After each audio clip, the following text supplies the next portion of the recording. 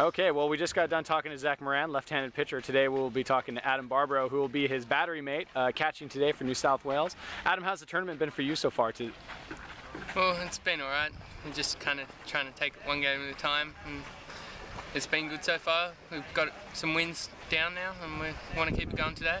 Excellent. Now, have you been on state teams before at the 14 or this level? I was in the state team in the 14s last year, and this is my first U16s, and was lucky enough to make it. Excellent. Now, how's the competition level been compared to 14s? Is it a lot more intense here? Yeah, the game's a lot quicker, the pitching's a lot faster.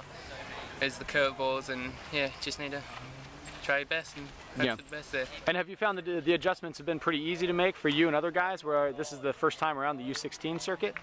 Yeah, I think we have quite a lot of kids who have made the transition very well, and it's worked out so far. Excellent. I'd imagine your coaching staff has a lot to do with that as well.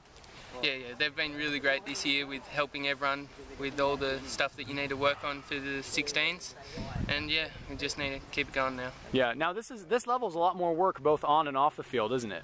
Oh yeah, there's a lot more physical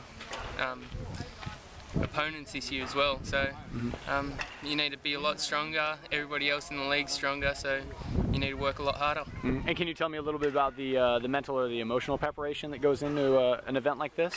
Well, really, you just need to take it one out at a time. Make sure you get each play done properly and see how it goes. You know, that's pretty good advice. All right, Mr. Barbaro, thank you for your time and good luck today. Thank you.